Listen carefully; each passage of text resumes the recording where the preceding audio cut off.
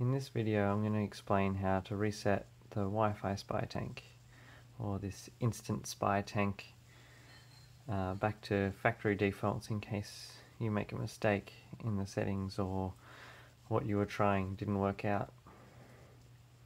Now I've got this one running, as you can see, and I've changed the SSID here to change me, just to demonstrate that it has been reset back to defaults.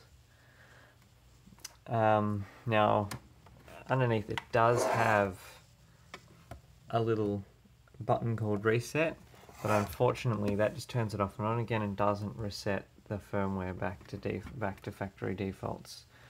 So any settings that you may have changed or made a mistake on, they will stay there even if you press that setting and hold it.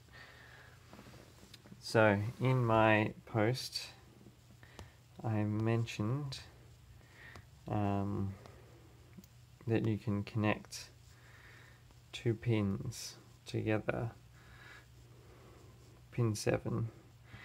Now to get the pin out, I mentioned here, I included a link to another blog where they've actually worked out and documented the full pin out of the board. So if we open this guy up, you can see here's the little router board here, and the pins that it's referring to is this section here, this double row of pins here. Now the pin we're after here is pin 7, called reset to default, and ground underneath it. So we want to connect 7 and 9 together. Now we need to know, in order to find the pin on the board, because they're not labeled, we need to find pin 1 and then go down 4 and 5 for ground. So which one here is pin 1? Now you'll notice that one of the pins has a square contact around it, or square, I don't know what you call it, a bit of silver PCB exposed to indicate that that one is pin 1. So in order to have it the same way around as this diagram, we're going to have to spin it round.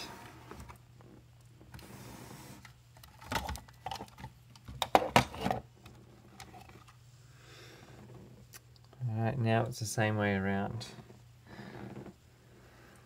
So I've got it on still, and what I want to do is get, I don't know, something to conduct electricity, just a little pin I've got. Actually this is just the leg of a resistor that I've cut off something else, but just the end of a wire or anything conductive, like just a pin, sewing pin might work. Alright, so we want to go down, what was it, 4 and 5. So we want to go here, we want to go 1, 2, 3, 4 and 5 and hold it for 15 seconds.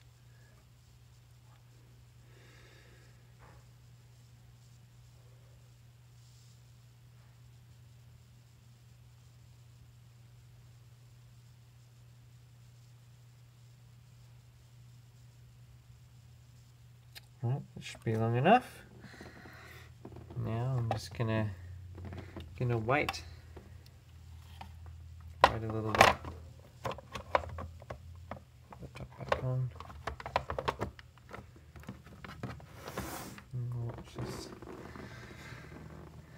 Now I'm hoping this light will flash when it's reset. You can see it still hasn't gone away here. Let's try refreshing this. Change me's gone away, so it's turned off. I'll just wait for it to restart. Now it takes a little while for it to reset back to factory defaults. Not sure why. Maybe it's got another partition and it's just recopying across the firmware or configuration.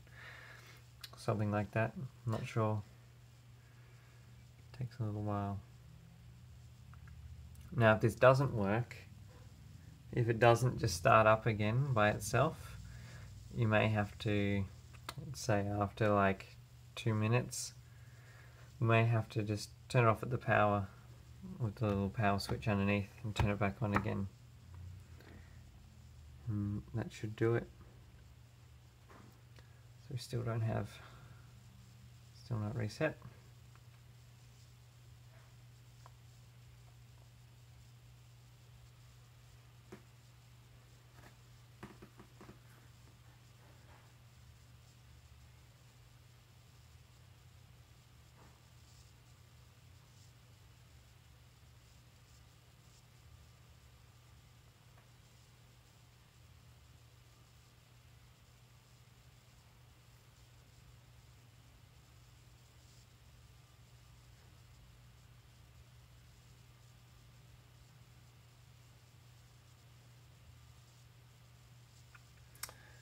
Okay, it looks like it's not going to show up again. Alright, I'm going to go ahead, turn it over,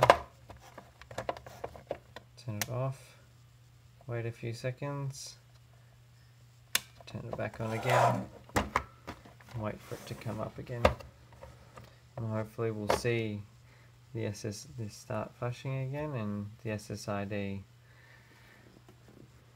come back as happy cow.